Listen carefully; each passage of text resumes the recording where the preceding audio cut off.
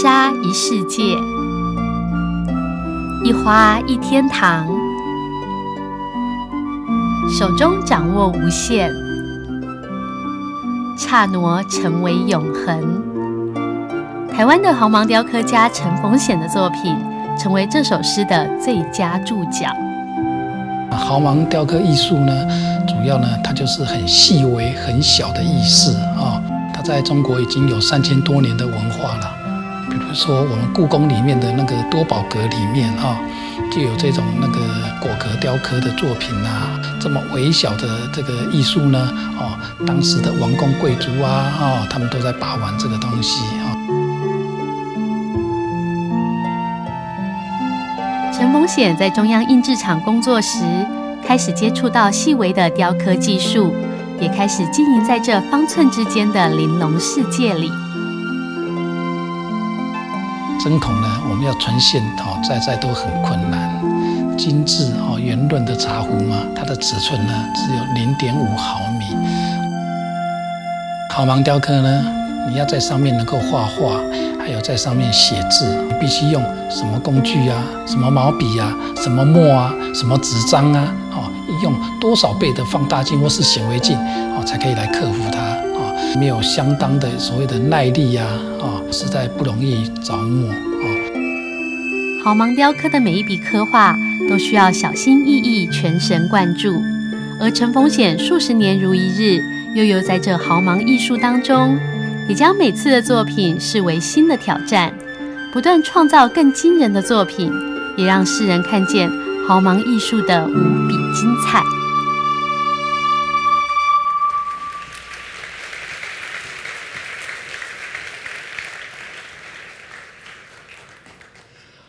毫芒艺术顾名思义就是很细微、很小。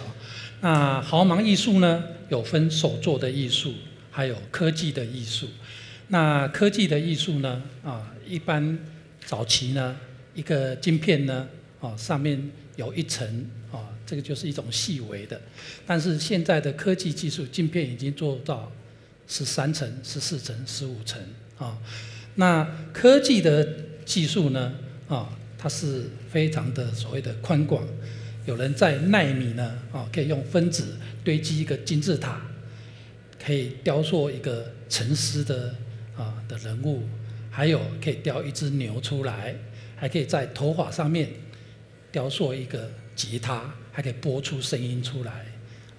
奈米是非常优秀的非常宽广的一个技术。那再来。这个所谓的科技的技术呢，现在有人脚趾头断掉了可以用手的手指头去把它接上去，显微手术这也是一种所谓的毫芒艺术，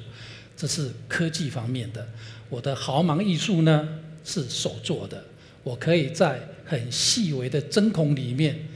用翡翠的粉末雕一颗很小的茶壶出来，摆在这个针孔里面。那我在这个领域呢，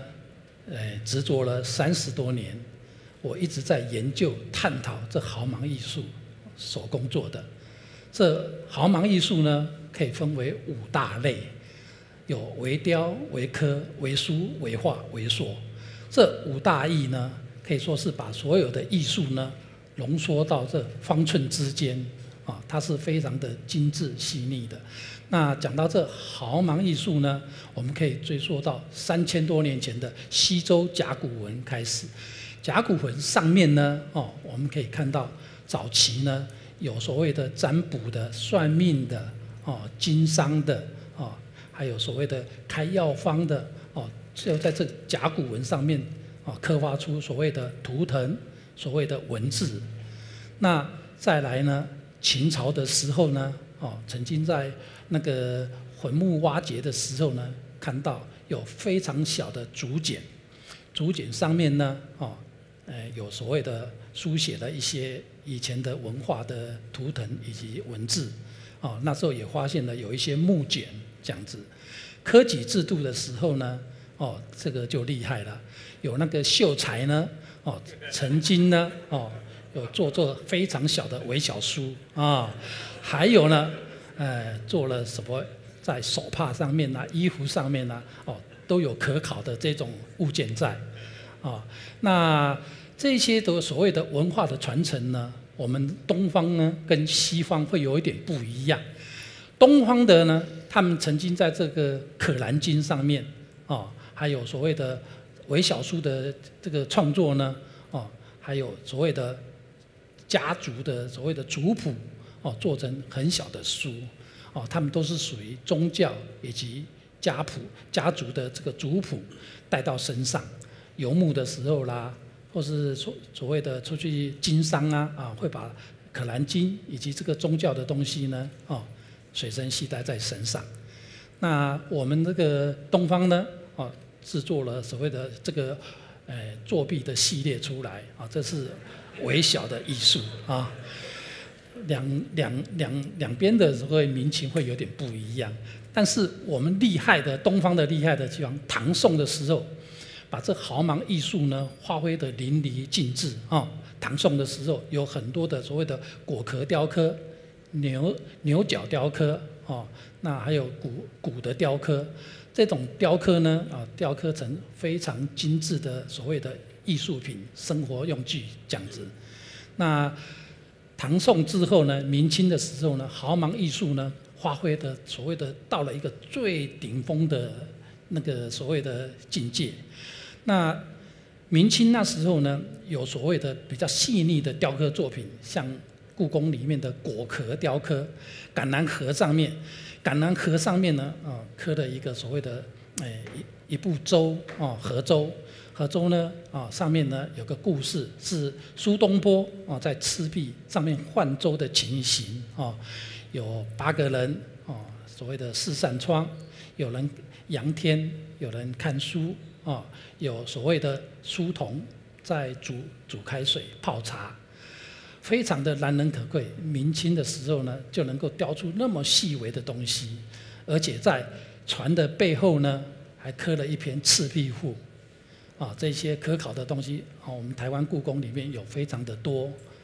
那这个技术呢，那个演变到现在呢，民国初年所谓的这个文化带入了台湾我就把这个文化呢把它延续下来、新传下来。我投入了30多年，一直在研究。这个小小的放大镜里面，你们能想象得到1粒米在米上面可以画一幅很漂亮的画，提出了诗词这就是我30年的一个追求。我一直在创新，在探讨，在这武艺上面寻求。